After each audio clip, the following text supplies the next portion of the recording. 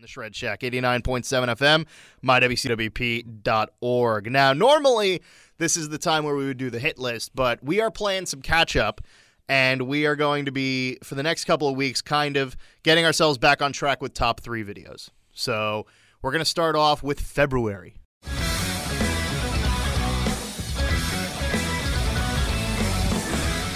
Dan has picked a lot of the good ones. Dan picked all the good ones. He picked 2 of the good ones, and one of them that honestly I didn't listen to. Right. But we managed to get together a list of our own. It is very reflective of our own personal tastes.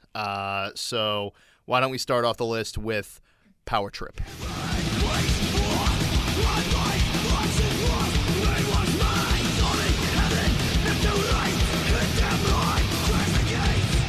So good.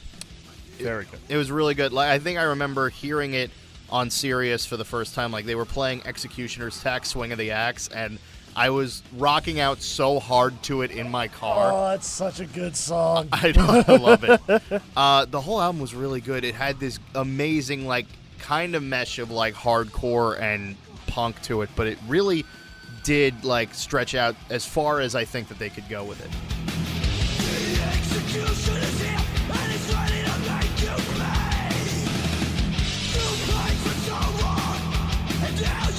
Honestly, it kind of almost brought me back to like our metalcore days. I was thinking that. Yeah, it's a very, I don't know where they're from, but the whole album had this whole New York hardcore feel to it.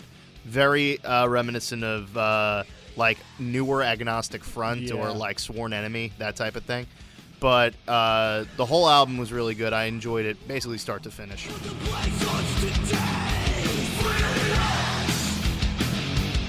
Love me some Power Trip. I can't wait to hear more of it. I'm mad at myself for not listening to more Power Trip before this. Well, we're going to have to listen to more Power Trip before this. I guess so, yeah.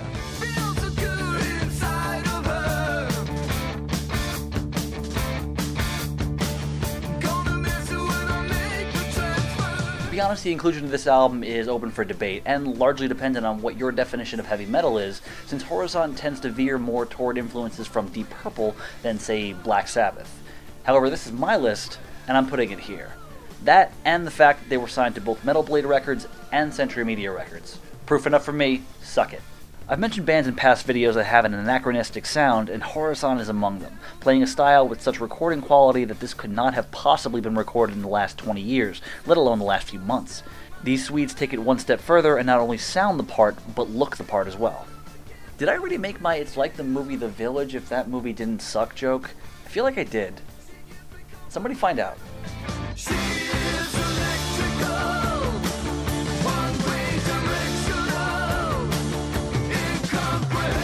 If you're a fan of 70s rock bands like Boston or Thin Lizzy, or even the earliest Judas Priest material, you'll love this band. The tunes are catchy as hell, often anthemic and perhaps a bit cheesy. The guitar sound is thin but powerful with a shit ton of harmonies. The rhythm section is solid as hell, and the vocals tie it all together with an unrefined quality to the wailing.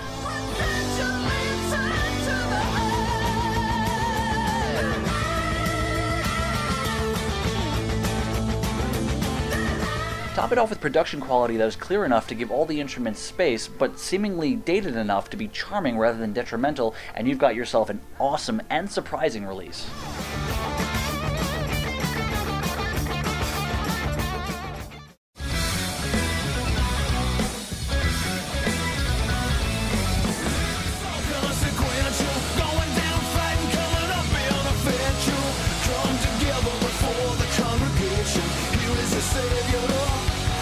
Number 2 on the list, Black Star Riders. Surprise, surprise, I went with Black Star Riders again. This is the second top 3 video I've done where I mentioned Black Star Riders. We're going to have to do another thing where we're like how we don't mention Metallica or, Nightwish in a video. I'm not making a gentleman's agreement to not talk about Black Star Riders. Okay, fine.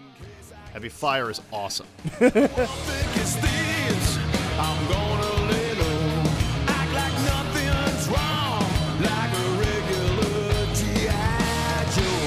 Black Star Riders, for those of you who don't know, is the reincarnation of Thin Lizzy. Mm-hmm. It's basically the band without Phil.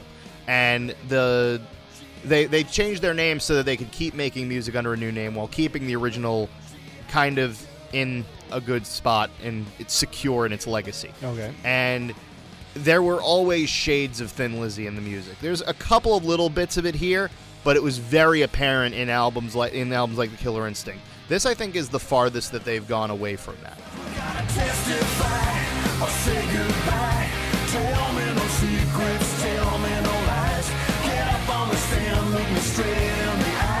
I think it goes, like, it's different track to track, and there's some songs that definitely have the old school vibe, like Dance with the Wrong Girl is definitely an old school song, but then you have, like, Who Rides the Tiger, and we're probably going to end up playing Testify or Say Goodbye later, but my God, that song is good. Nothing but scared of no one.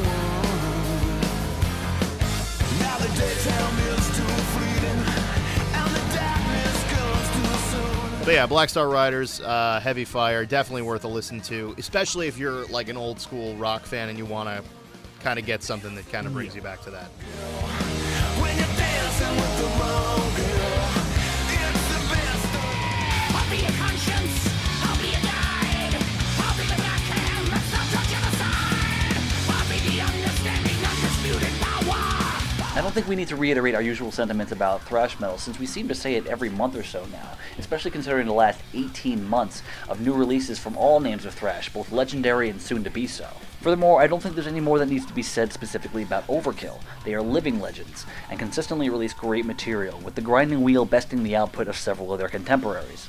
From the steady build of Mean Green Killing Machine to the solemn end of the title track, Overkill remain on a tear nearly 40 years after their initial conception, blending all variations of their past with the undeniable Black Sabbath influence when they dare to, quote, slow it down, unquote.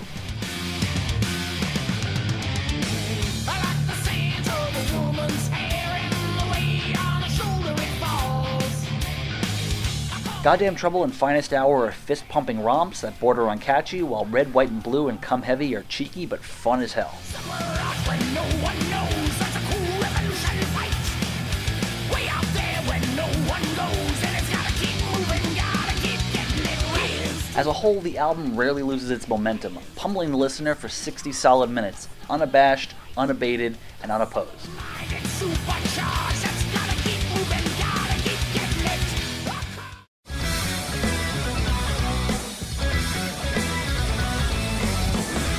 And finally, My personal choice for this month of February, that's weird to say in, July. yeah.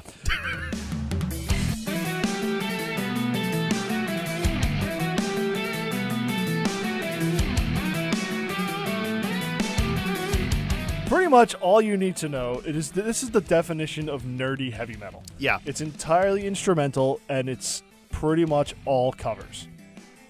It Of is all Star covers. Wars. That's all it is. It's just covers of Star Wars. It's the Star Wars soundtrack covered in metal. It's awesome. It's fantastic. I love it. I told some friends about this, and they were really skeptical. And then I showed them Duel of the Fates. Perfect. And then they were just like, all right, I take it back. This is amazing. Like, I got to listen to more of this.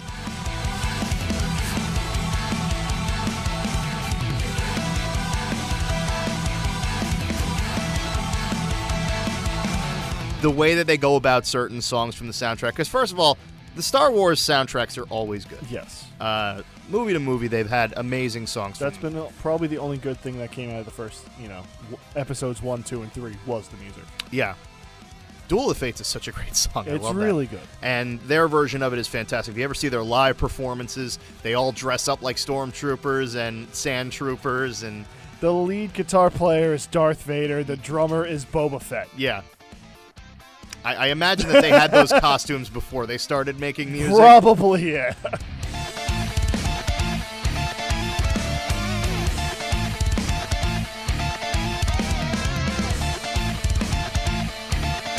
So good. I loved it. And even songs that are cheesy as hell, like this theme song to the Cantina, It just goes so... They do it so well. it's fun. It's a great thing to listen to.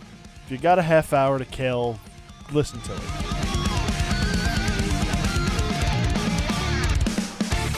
It took one song for me to realize that this album would be topping my list for February.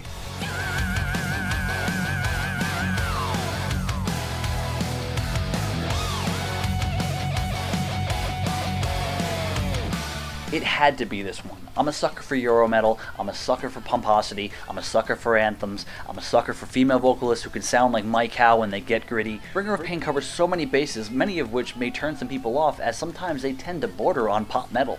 On the one hand, more than half the tracks make for a solid metal platter that would make Ronnie James proud.